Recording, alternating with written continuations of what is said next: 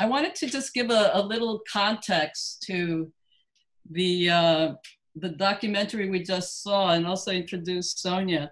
And that context was really to see her documentary. Really, it highlights the response of Puerto Rico being like really proactive, the people not waiting for the federal government or even the local government.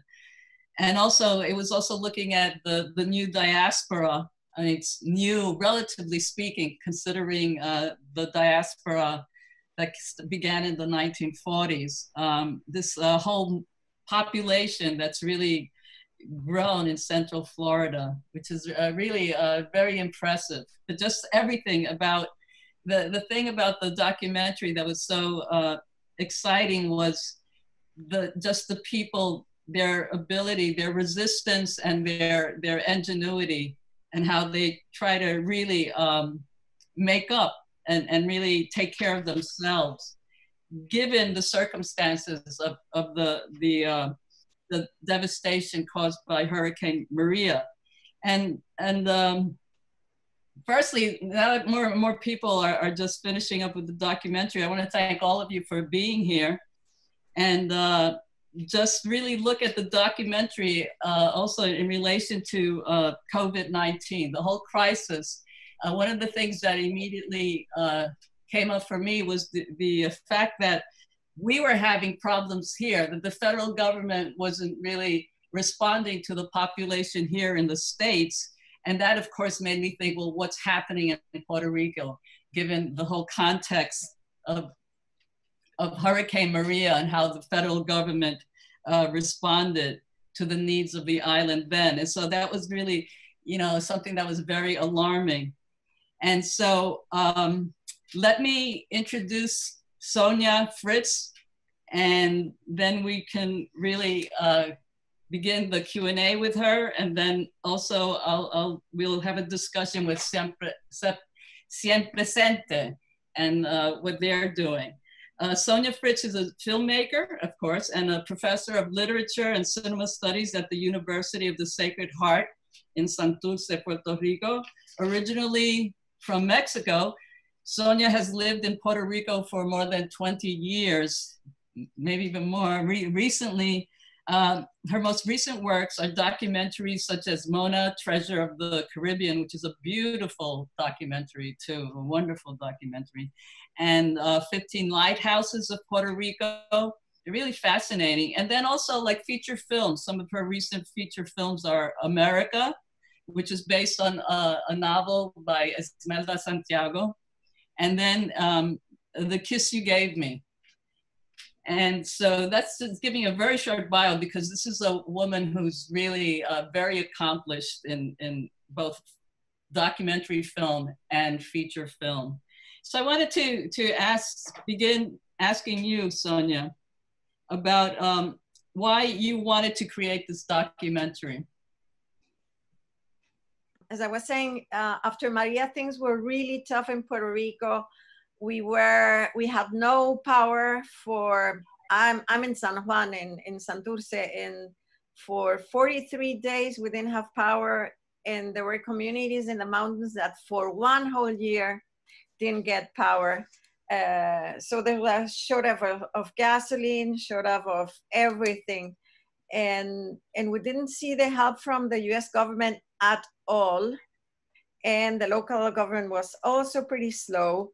So in a way, I started seeing how ONGs, community projects, were really taking care of themselves, and people like all over the island, supermarkets, everyone donating and doing volunteer work, and the diaspora was really instrumental in helping people all over the island. So I was seeing that, and because I myself wanted to not be depressed anymore, I wanted to show the positive side of what people were doing, and also give a voice to those who normally don't have a voice in the media. So with a colleague of mine, we did the research. She lives in Kawa, so she was the one that hooked me up with the community of the women that have the diner, the community diner. And she also hooked me up with the biologist who has the project with the fishermen. So the fishermen didn't have anything to catch because the coral reefs, we don't think about it, but coral reefs were completely destroyed. So they were unemployed basically. And through this project, they were able then to get paid for the lobster traps that they rescued. And like that, the woman with the agricultural farm in the mountains all the way up in Lares, well, she had lost almost everything. And those were the hydroponic farm. Exactly. Yeah. And the artists, well, I saw the exhibit that they put together, basically Nikki Jano and Sonia, whom you saw in the interview. They really asked for the place. This is in the Museo de las Americas in Valleja. This is Old San Juan. And there was no light, so they opened the windows, which was really nice, because when you go to visit those exhibitions, it's always closed because there's air conditioning because of the artworks. But this time around, they opened the window, so it was really nice to see the work and then see the Morro and the whole beautiful landscape in the ocean through the windows. And in that exhibition, they were inviting every Sunday musicians to come and also performing artists and poets, and it's really nice. And that's how I met actually the group that sings the song I'm leaving, me voy, me voy. It's a great song. Yeah, it's a great song, and the lyrics help so much to tell the story. And so I saw them there, and I asked them if I could use their music for free, and they said yes. And it's been great. They've been actually going back to Orlando frequently. So it was just sheer luck, but just to tell you that so many people were doing so many interesting things, and with humor, as you could see, and with a sense of dignity that I admire.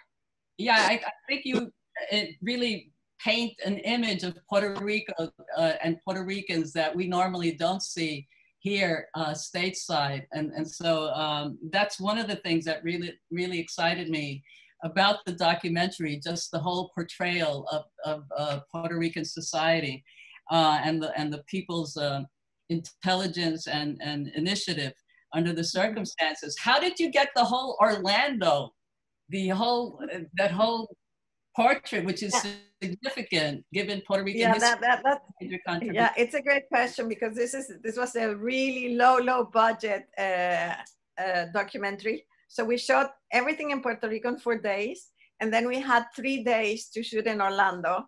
So I hooked up with a journalist, Jose Javier Perez, who's a journalist from the main newspaper here, El Nuevo Dia. And he had been living in Orlando now for 5 years, and really was covering all these stories.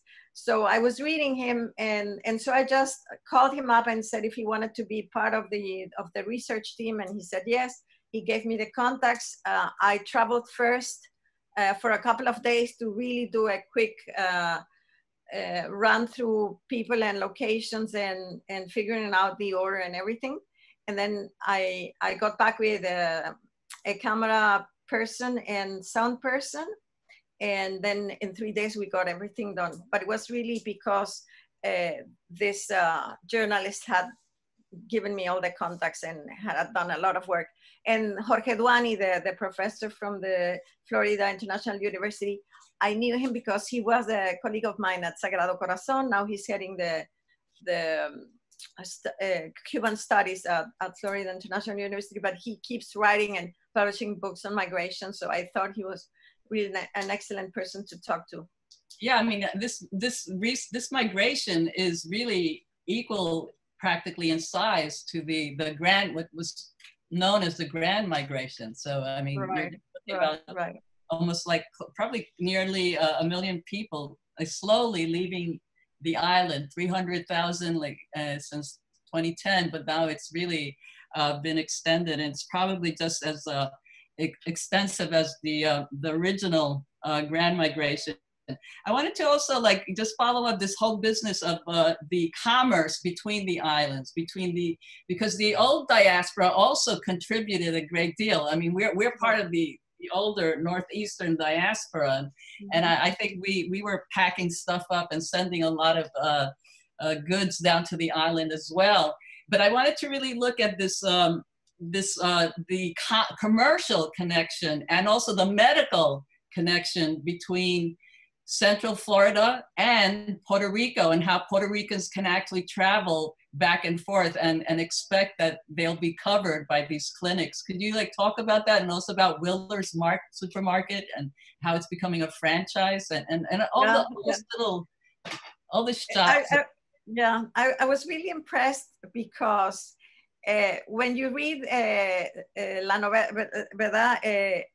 La Guagua area, right? The book, and it was the back and forth from New York to Puerto Rico. Now it's much more with Florida, especially Orlando, Kissimmee, where the majority of the community is. Because one, it's closer, and second, because of the weather, and because there was already a community before hurricane.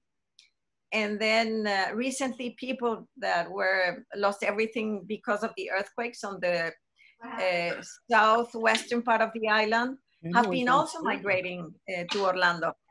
So this is an ongoing situation. And the good thing in a way is that people have kept the jobs, like Willer explained. He kept the jobs of the supermarkets he had in Peñuelas, which is a very depressed area because pharmaceutical companies have closed.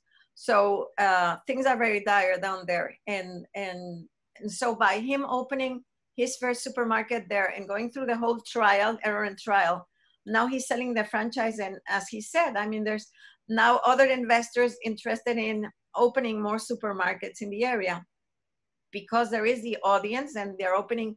It's not just for Puerto Ricans, it's also for Venezuelans, Colombianos, Dominicans. And if you go there, you hear music from all these other countries. So Medalla opened a huge sort of storage place. So Medalla is consumed there now. So there's different businesses, restaurants.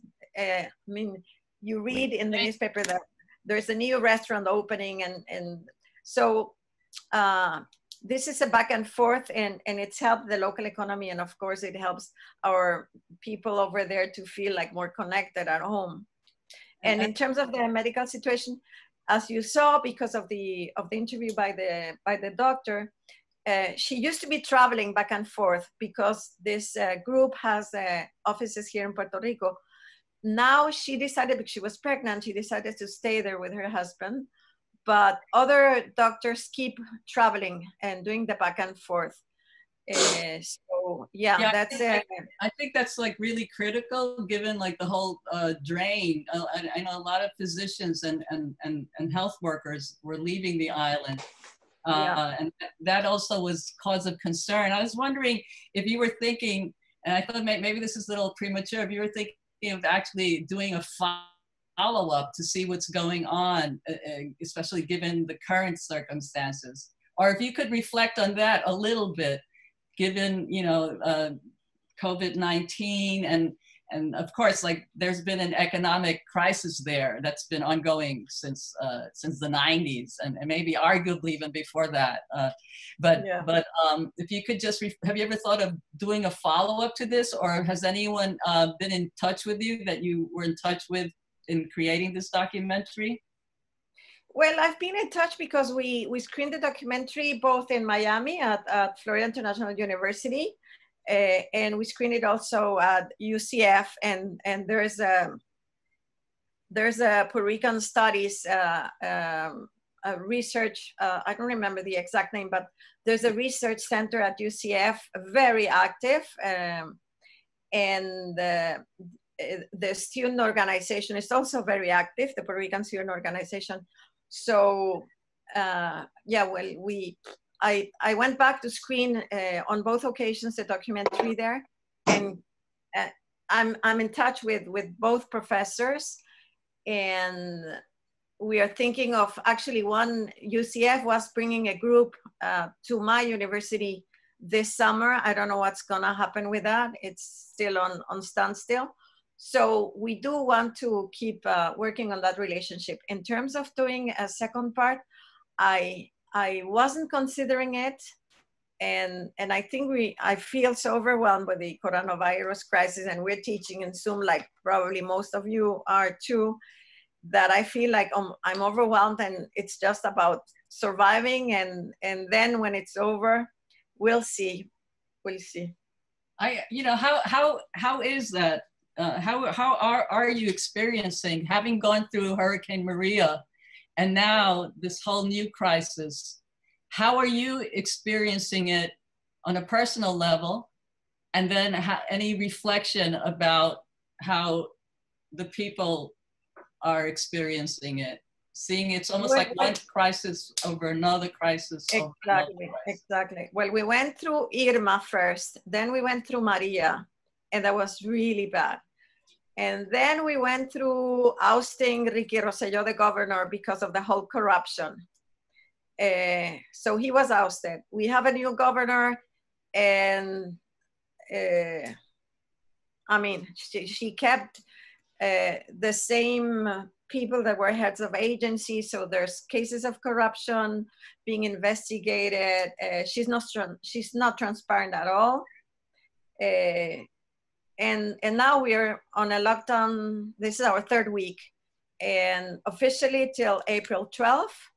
The lockdown at night starts at 7 now, 7 to 5. Nobody's supposed to go out.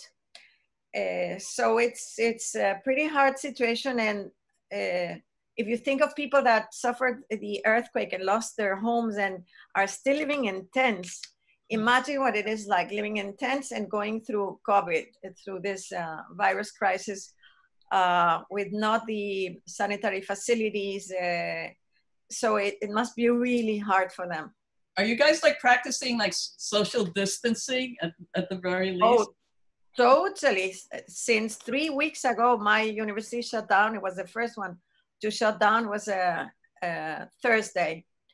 So those guidelines, all of those guidelines have been really, like from the CDC here, has been transferred over to Puerto Rico, and the population, like the people who are sleeping outdoors, the people who are in shelters, are they practicing like social distancing? What's happening with that? Do you have any idea? Well, the people that lost their homes and weren't in assigned new places and were still living on tents, and some of them in tents within their backyards of their homes, they are still there. People without homes, I saw in the news today, the Iniciativa Comunitaria, they're doing, it's an ONG that does a fantastic job with people with no homes and people with in drugs. They visited today 200 people that are without a home and obviously no water. So that's going to be a complicated situation. So we really don't know what's going to happen. And how has the federal response been to the island? Has there been any communication between the local government and the federal government, like FEMA and you know, and the CDC, in terms of any type of assistance that might be given to the island? Well, as far as we know, in terms of supplies, no. And if you guys in New York are suffering lack of supplies, imagine here. So that is a problem.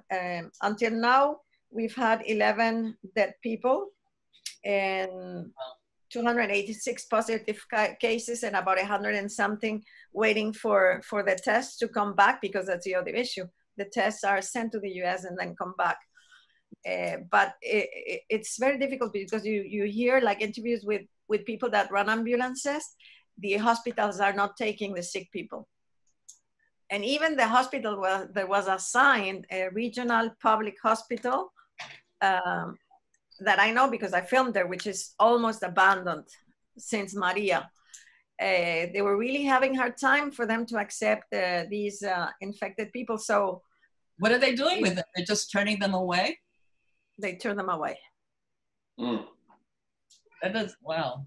That's and at the same time, they're firing people from different hospitals.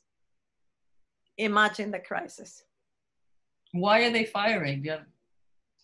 Because of shortage of funds. It's not clear. That's just a you know, Crazy. for Yeah. absolute disaster. Yes. Yes. And I was wondering also, are there parts in your documentary where you said, oh, I really wish I would have included this other group or this other thing, but you know, I can't. Yeah. You mentioned Yeah. about some groups or some people that you would have liked to have included? Totally. I would have liked to include Casa Pueblo de Adjuntas because, you know, it's really interesting project of solar energy, and they have now also a solar screening room or small theater.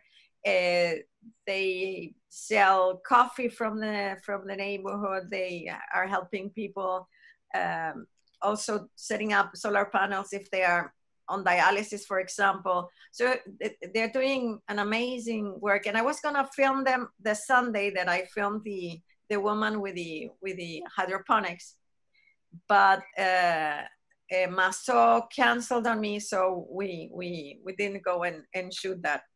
That's the only thing that I missed, because when I conceptualized the piece and together with the two researchers that worked on the project, was what are the main topics? So we decided health, art, social issues, education, of course, and the diaspora.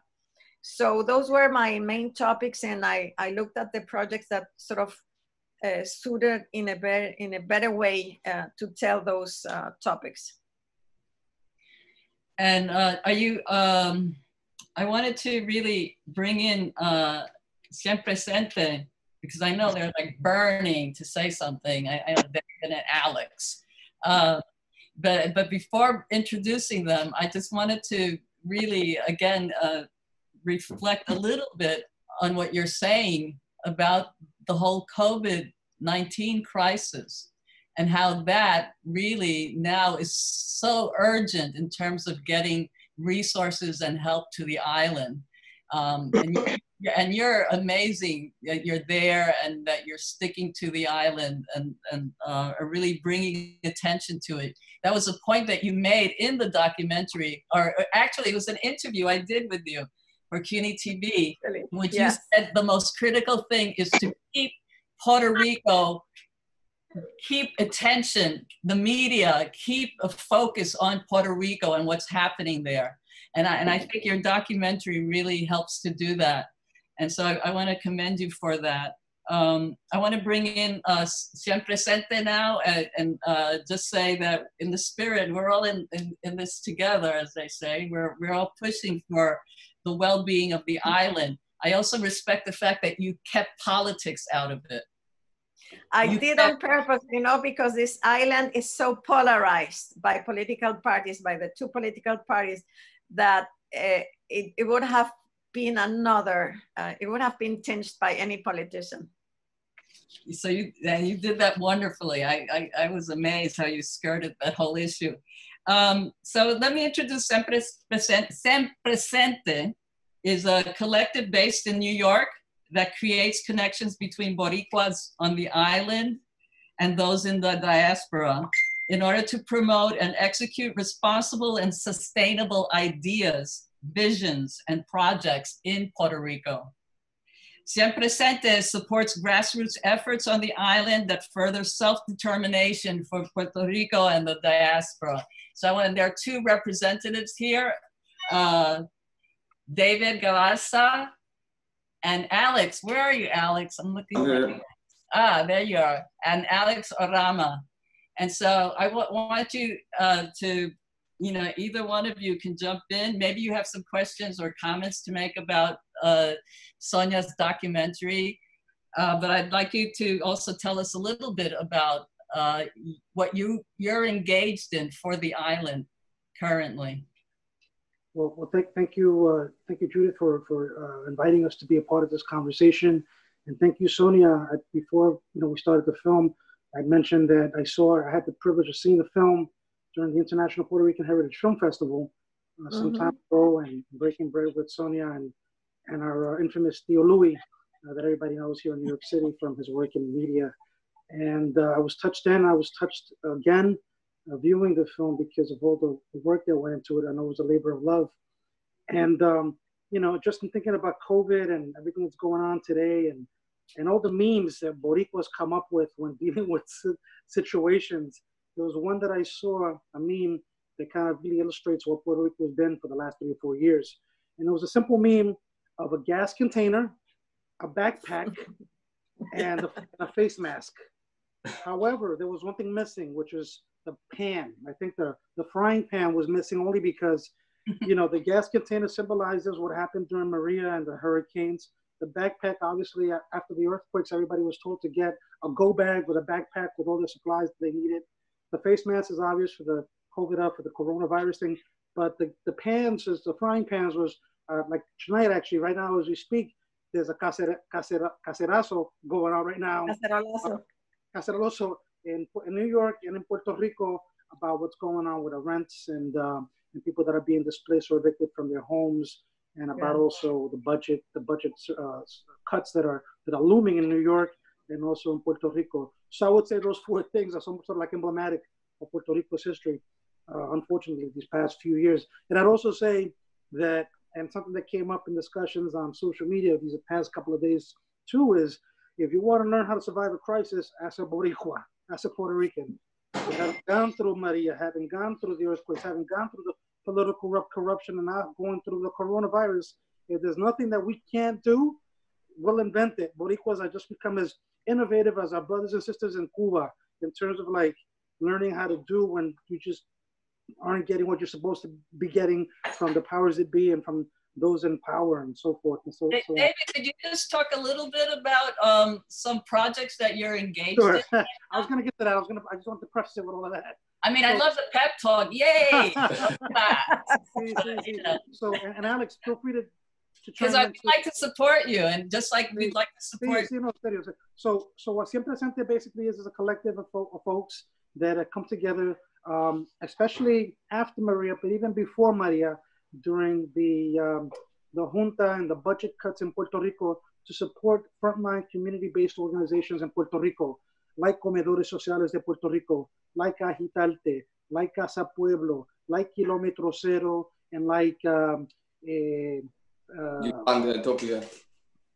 Utopia, and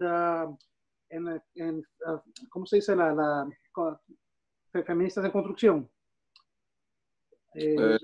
The feminist group in Puerto Rico también. Colectiva, la colectiva feminista en construcción. So we've done these last 2.5 years, 3 years, we've come together here to do different events. We call them jangueos and justicias at different, preferably or mostly Latino-owned restaurants or bars. And we're coming together not only for the happy hour and for the camaraderie, but also to elevate the work that these different organizations are doing in Puerto Rico. And we've done silent auctions, we've done different ways, you know, raffles and so forth. And we've raised anywhere from $1,000 to $3,000 in one shot. No strings attached, no proposals that I have to write, because we know we've already established a lot of the relationships with these organizations, these frontline groups that continue to do the good work on the ground in Puerto Rico. And for instance, right now, even during this this outbreak, this pandemic, we know that, for instance, Agitalte is doing work on a regular basis. You can see them on IG doing these great panels and these conversations about what's going on with the, you know, with the more disenfranchised communities in Puerto Rico. We know that Comedores Sociales is already doing a colecta of food to bring to seniors and to other people that are not able to go to supermarkets, or it's unsafe for them to go to supermarkets and such, or poor communities that don't have access to food. And just all these different groups, you know, even like I said, even before Maria, but it was especially fortified after Maria, these relationships between a lot of the Boricuas here in New York City, and also the folks that have been doing the good work on the ground in Puerto Rico post Maria, post earthquakes, and post the junta in Puerto Rico. One group that I failed to mention was working on the earthquakes after the earthquakes was Brigada Solidaria del Oeste. So we've established again a number of relationships with all these different groups in Puerto Rico and also in Vieques, and we want to continue to do this kind of work in solidarity as the earthquakes. as the earthquakes happened, and also as this outbreak, we had been planning to send a delegation of SiemPResente members to visit with some of the folks that we've worked with these past couple of years. And unfortunately, has been put on hold for now, but that's hopefully something that we can do in the future. Alex, you want to? I wanted to just like bring in Alex into the conversation a little bit. Alex, how have you been participating, and for how long? What's been your involvement with SiemPResente, and what's your engagement with it? I've kind of been there since the beginning with it. Me and David have been protesting prior to the hurricane, like you said. So it could be anything from, I cooked chili last time. I have artwork sometimes that we donate. We have artist friends.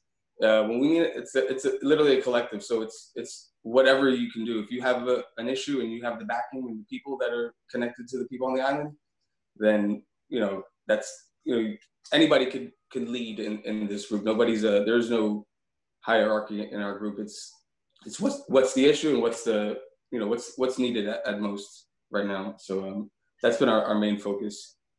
And how do you see, guys? How do you see it seems like as a collective, you guys like engage in like very specific issues, like almost topical issues, and then sort of like go from one group to another group and sort of assist them. And how do you establish like a continuity or a kind of network of them? Do you ever think of connecting all of these groups that you're involved with into some sort of network? That was our idea.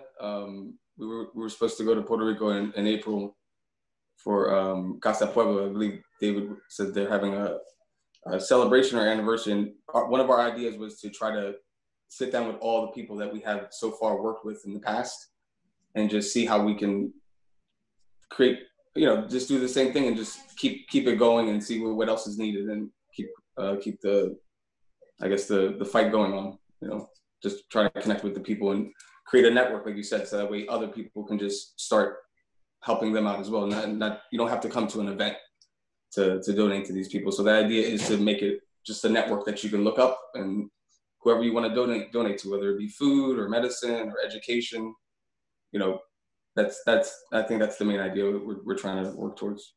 Do you ever think of like getting filmmakers or media people like such as Sonia Fritz involved in some capacity, or some of her students, like who work in media, who might be able to expand like the outreach? Either of you, either David or Alex, both of you. The funny thing is, in our collective, we have some people that are in film and some actors as well, but I would totally be open to that as well. It's I don't think there's any barrier at this point of who we would want to work with as far as getting the message out and reaching the people.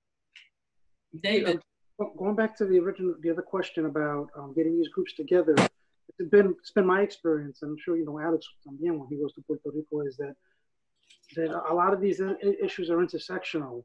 And when you go to the protests in front of the Fortaleza, or you go to some activity, you'll see La Colectiva, you'll see the folks from Comedores, you'll see La Jornada, you'll see a lot of these different groups because they're all interconnected and there's so many issues. So it's hard to our sort of like our passion is to try to help as many people as possible and to connect as many people here from the diaspora to the different groups in Puerto Rico. I think in terms of like getting people documenting things like that. Yeah, we're always people have their phones, right? Yeah, everybody always takes pictures and videos of it. And we also, and I know Sonia knows these groups too. We've been wanting to do some work with like ad hoc PR, for instance. Yeah, I'm part of that association. Yeah, a collective of filmmakers and documentarians in Puerto Rico that could use assistance or some support as well, because there's so much talent in Puerto Rico everywhere you look in terms of filmmaking and documentary work and artists, and also the diaspora. So much creativity going back and forth. We do things too. It's true. It was true. And yeah, we need to do a better job sometimes just documenting these enlaces, you know, going back and forth. And maybe that's something that we could have actually done, or we actually may still do. Like Alex had mentioned, we had planned to go to the 40th anniversary of Casa Pueblo. And Casa Pueblo is very near and dear to me personally, because that's how I started really connecting more as a diasporican with the people, you know, with my brothers and sisters in Puerto Rico when I got involved with the battle against the gas pipeline in Puerto Rico, the gasoducto. And so we had already, you know, I had family in Puerto Rico. I'd been going back and forth for many, many years, but it wasn't really up until that time that I started truly connecting with my peers and started fighting with them, alongside them, and felt more synergy than this us, you know, somos de afuera, somos del norte, somos del imperio, somos gringos. I didn't, you know, ever since that, I've always just felt more and more love, and especially after Maria, you know, the way that we worked together, because we're all we had. I think it even brought us even more, you know, closer together. And it's funny because I put out an email or a text to our comrades in Puerto Rico, you know, with this Corona thing started heating up, and they were like, "Papa, don't worry about it. Take care of yours, because New York is hotter than Puerto Rico right now." So it's like, you know, it was an interesting situation. Oh, Sonia, how do you like see possibly, because I think you do both documentary and features, and and so for me that's always like something that's sort of complex, because part of you, it's almost like two parts of your brain in a sense. And how do you see you can approach your work as issue oriented through documentary, or you could approach your work as like a fictional narrative covering issues too, the way you did with America, which had to do with domestic violence, which was sort of fascinating. And migration too. And included the migration too, because the guy, you know, actually hunts her down and looks for her here. And so how could you relate that to, let's say, like the activities that SiemPResente is doing in terms of bringing the diaspora down to the island, in the sense of trying to really provide some sort of support, and how the diaspora too gets a lot, just as David says, the love that is able to like come out, that comes forth, that always actually surprises me, that how much of that spirit that's maybe revolutionary, or that's so wanting to contribute. How do you work with that, like that two levels, like? Well, I think your question has two parts. The first part, combining documentary and feature films. Normally they are connected, because I'm interested, the topics I'm interested in are appear in the documentaries and in feature films. The thing is that doing a feature film, as you know, because it requires a much bigger budget and a bigger crew, and it's so much more complex than a documentary. It takes me years to raise a feature film. While a documentary I can raise in a much faster way. So it helps me telling stories, no matter if it's in documentary or in feature, because the topics are there and they are the same, and they're sort of a continuum in a way. And the other part about hooking up with SiemPResente and the diaspora and all that, I think everyone is connected here. As David mentioned, and Alex, there's what we call umbrellas, sombrillas, under which there are so many ONGs all over the island, and everybody knows each other. Like the other day, there was the celebration because some of the feminist women that have been fighting for years and years here established finally a Fundación para las Mujeres, in part because the issue of domestic violence is really bad.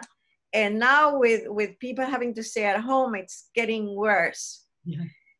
So, and there's so many other organizations that are working with that topic, and also health, women and their families.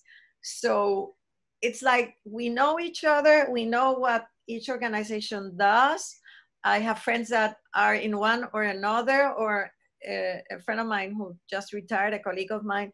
She's working with Coordinadora Paz de la Mujer and working specifically with people that were displaced by the earthquake and working on health. And I have another one who's working with a psychological situation that because it's still trembling. Like yesterday, they had like 6 earthquakes. One was like a 4 point something. So add the earthquake to the virus crisis, it's bad. It's really bad. So they have this post-traumatic stress thing going on. I wanted Professor Jody Rora to connect, but I don't really see her. Like she also brings doctors down, and also now a team trying to bring down teams of therapists down to the island to really work with the population on this question of just the trauma of having tremors. It's not just the earthquake, but that the tremors are occurring constantly and recurring. And they say it's going to happen throughout for the rest of the year, if not more. So I wanted to also like open this up, because I know you guys have been really patient. I'm sure you're all going like, I want to get in here and like and comment. So guys, like, please, do you have any questions, any of you, or comments? This wonderful documentary, also the activities of SiemPResente. I just wanted to say thank you, Sonia, for the film, and it was great to see Puerto Rico. I miss the island very much. I try to go at least once a year. So it's like I started crying and stuff like that. But anyway, I wanted to know, what do you know about the funds that were supposedly the governor made available, like $900 million or something like that, and that's supposed to go to schools, hospitals, and now you're telling me that hospitals are firing people. So yeah, to small businesses and to people that have been not basically unemployed for 3 weeks now, for sure, till April 12th, and I'm sure it's going to be extended. So like each person that works by himself or herself is going to receive $500, and I already got a call from the accountant, and it's happening. And small businesses, 1,500. I have friends that have a small business. They can't do. I mean, 1,500 doesn't help. Really, right. Doesn't help. It's not a rescue like they're doing in France. So the economic situation is going to be so hard after COVID, because the island depends so much on tourism for once, and there's nobody on the beaches now. There's hardly any tourists. So if the small businesses stop paying their few workers, imagine what it's gonna do as a repercussion for all the, I mean, we're already in a big debt. So apparently this money that the governor promised is, instead of paying the monthly due to our borrowers, it's gonna be dedicated for the crisis, to get out of this crisis. What's going to happen next month? We don't know. So it's really a very, very hard situation, not only health-wise, but also economically. It's very, very hard. Anybody else? Hello? Angel, say something. Oh, here we go. Here we go. Could speak. Could you speak up? Una lección de como autocuido, de cómo cuidarnos uno de otro. Yo he comprado una como esta para mi jubilación. Wait a minute. Gracias, Paco. It's Ariana. Hi, I was waiting to make sure it was me. Thank you. Yeah, sorry. Hi, I'm Ariana. I'm a dual language director in the South Bronx. Some of my students were on here with me tonight. I just wanted to say thank you so much. This was shared with me by a colleague who knew about the film. And so we had a number of students from the South Bronx that tuned in today because we're writing a project about this. Sonia's work is now going into some of our research. We have about 60 students in the South Bronx writing about Maria, before and after Hurricane Maria. in Puerto Rico. And this film was amazing. It was super, super helpful for our students that have been researching this. And to give you an idea, they're middle and high school students that are writing this. But the film was phenomenal.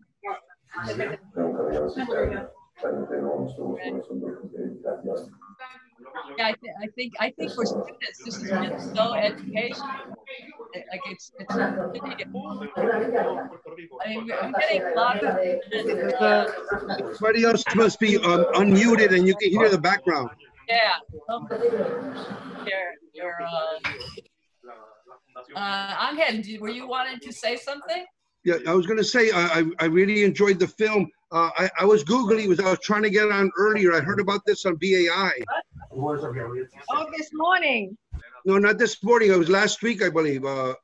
Okay. Yeah, but anyway, but I tried to get on it. And it said it was filled, so I'm glad I got to Judy through another way to get to this. But while I was doing that, I saw that this is available on Amazon Prime. Is that right? No, the documentary is on YouTube. I thought I saw that. Maybe there's another film with that name. I thought it said Amazon Prime. You can get it. But anyway, I had a question about the grandmother with the young person who I guess had cerebral palsy. Yeah. They have until June of this year. And the HBO, one of the hardest parts was watching that film about how the folks had to leave the hotel. Is that something that's going to be happening, do you think? This is for Sonia, the question. I think that people that left again because of the hurricane, which was January 6th, those people left for Florida as far as I know. And I don't know if it had to do with the weather, that it was so cold in New York. They already had family in Orlando.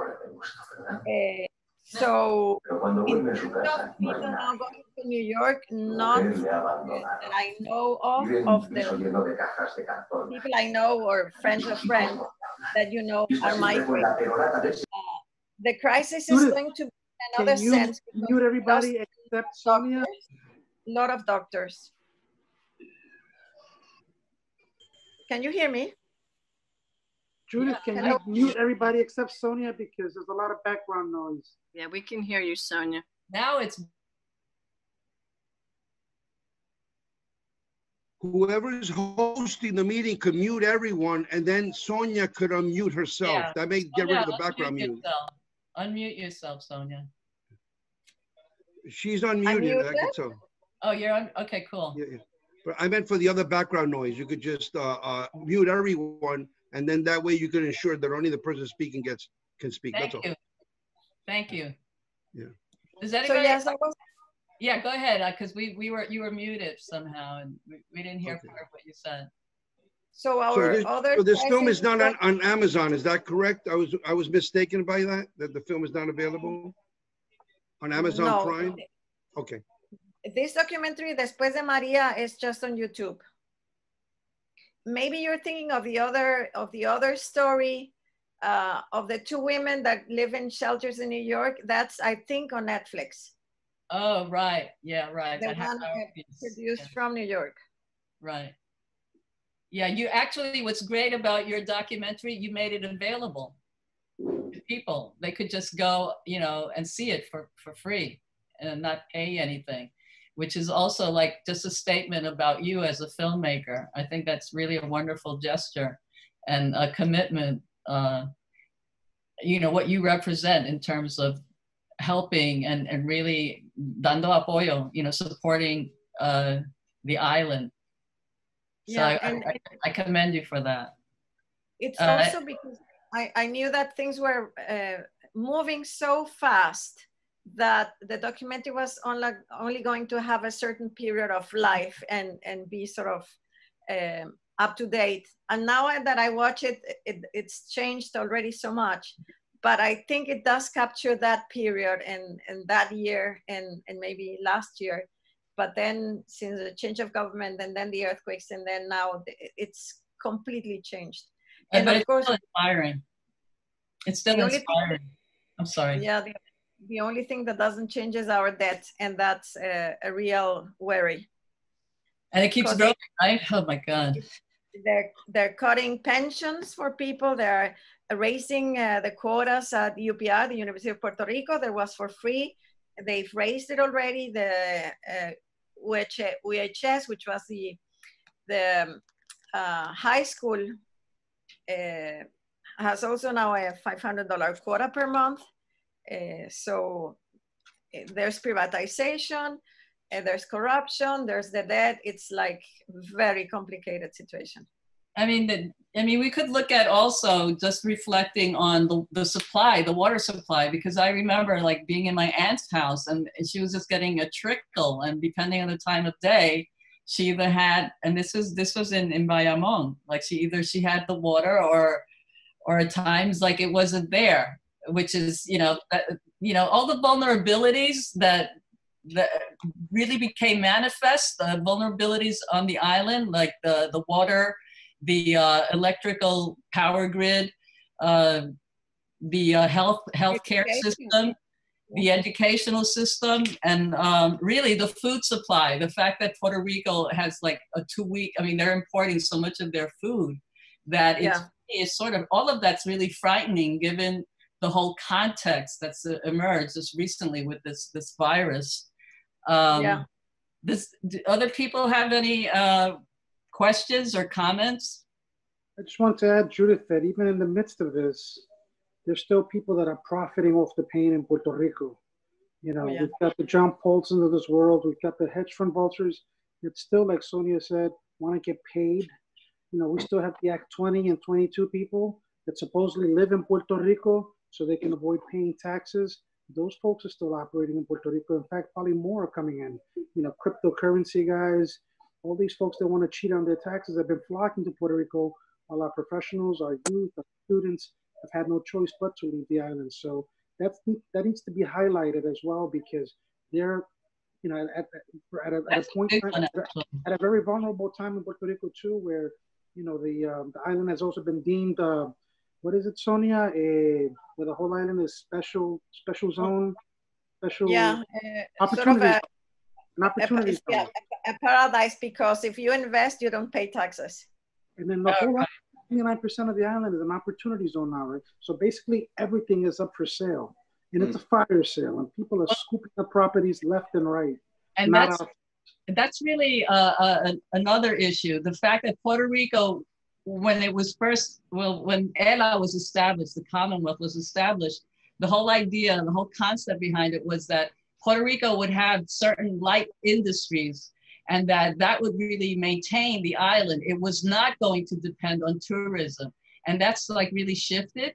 And one of the big issues also was that the beaches would always remain public. They would never be privatized. And what's going on now is the attempt to privatize the beaches. And that really flies against the constitution of the island. It's like so many things are being suspended because of this debt and trying to meet these neoliberal demands. I think that's really critical, this idea of the free islands. And I just want to really cite that there was not a documentary, a feature film, a Puerto Rican feature film called La Palomilla, that starred Jaime Sanchez. And in that film, that was in the 60s, that film came out. The opening scene is on a beach, and how a woman from the US, she's in the beach, and then 2 Puerto Ricans show up, and a young couple, and they're like taking off their clothes, they're gonna go swimming or something, and she's staring at them. And then the man walks over to her and says, "What are you looking at?" And she says, "Who are you? You don't belong on this beach." And he tells her, "What are you talking about? This is my country. This is my beach." And they get into an altercation, and he slaps her. And then she calls for the MPs, the military police, and they come and they arrest him. And that's the beginning of the legend of La Palomilla, which is based on a true story.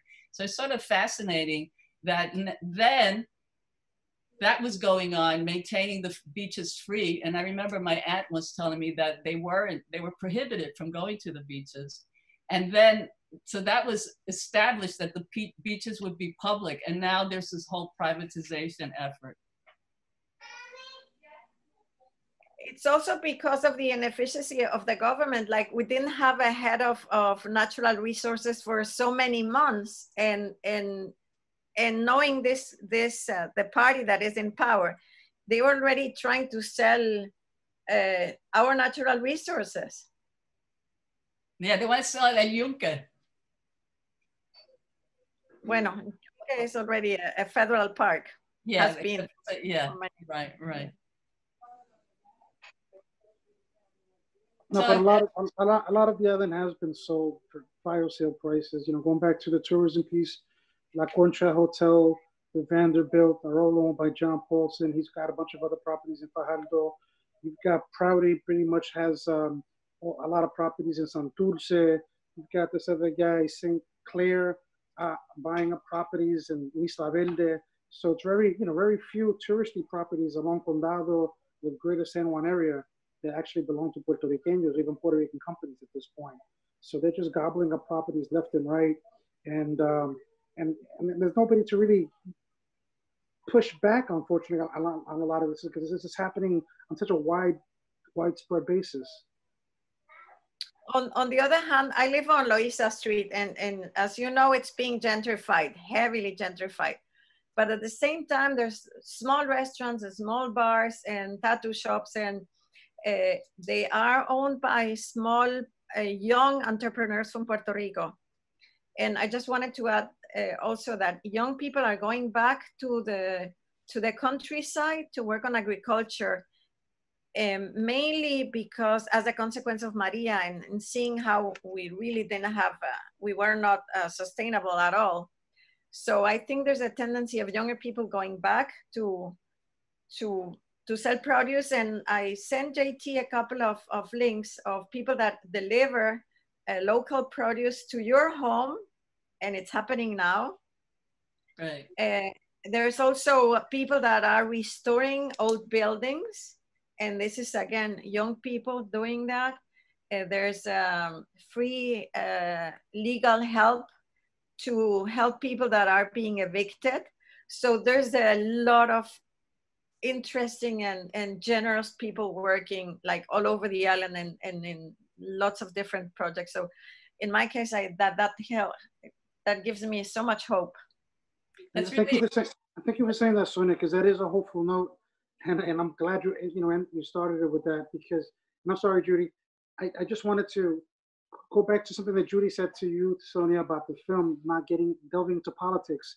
And if there's one thing that's really impressed me about Comedores Sociales and a lot of the other groups that we've worked with these past couple of years, is that they know that place is infested, that there's just so much garbage on the political sector, that their whole mantra has been to, let's show how we can create a better Puerto Rico. And they've gone back to the land. They've created these organizations. They've been self-sustainable. They've pushed mutual aid to a point where people in the United States are learning about mutual aid from people in Puerto Rico. And that's given me a lot of hope too. It's a beautiful thing to see. And it all go back to that old adage: we could feed ourselves, we could free ourselves. And that's the kind of politics that I want to really get into, because that's the kind of politics that's really going to sustain us into the future. Yeah, I think that's really critical. This idea that, first of all, you need an agricultural base. If you want autonomy, if you want independence, you need to have an agricultural base. You have to be able to feed your people. If not, you're not really going anywhere. You're going to really be dependent. So that's really a really great thing. I always said, like, the vanguard of Puerto Rico is really the farmer, like, where is he? And so that's part of it. As far as El Yunque is concerned, it's sort of fascinating too, its history, because there were people that used to live in El Yunque, and when it became part of the federal national parks chain, all of those people were like basically pushed down. It happened around the 60s and 70s, I think. But what's really interesting about that too, that one scholar in the island said it was a good thing that it was nationalized, that it became part of the federal park system, because if not, people probably sold off parts of it. And so it's ironic that that's a way of protecting it. And actually he stated that in relation to Vieques as well, because he said, you know, people are parceling it out and like selling whatever they have and moving out, and it's all being taken over as well. But he also emphasized the parts that where the naval left that remain within the U.S. system. He said, well, at least, you know, it's not being sold off. Maybe not yet. Yeah, the part that is run by Fish and Wildlife. But you know what the interesting thing is that you see there is the idea of strangling people from Culebra and Vieques, because when they moved the ferry to Ceiba, which is like an awful port because there's really no infrastructure, it's really bad. And then having the boats being disabled every so often, and people really suffering. And I think that's all on purpose. So they sell, because if someone gets to their house and says, well, I'll give you 40,000, 60,000 cash now, they will sell and leave. And I think that is really a project to have as few. I think it's going towards Hawaii in a way. So local people will leave, and then this is going to be paradise for tourists. And then you could push for statehood. Once you depopulate it and repopulate it with another people, then you can have that push as a possibility. But you know, whatever your politics are as that's concerned. I mean, I don't want to get into that whole status thing, because that's like a it's really just like a den of worms or something. But does anybody else have any comments or any questions to ask these like brilliant people? Please. I just want to say that I'm really glad that everyone participated in watching this film. I'm really glad to have Sonia here talking about it. And I think one thing that your film does, even if it's about a period of time, is that it really inspires us to see how when community takes control of their own lives, that there is a way out, and that may be what we're going to have to do now post fires as well.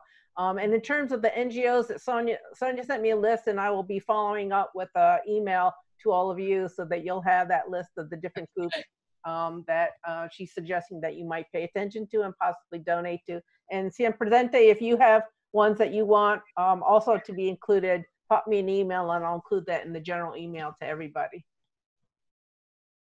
Cool. And thank you, JT and City College and Judith for hosting this, and David and Alex for sharing your experiences with us as well. Thank you. I want to thank all of you for really having an interest, a sustained interest in the island, because let's face it, our policies here, whether you're Puerto Rican or, you know, just from the stateside, whatever we're doing here is impacting the island.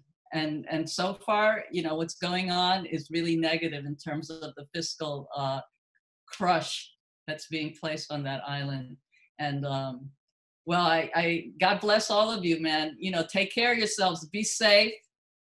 And thank you, JT and Sonia, really, always wonderful. Thank you everyone for being part of this. David, Alex, take care.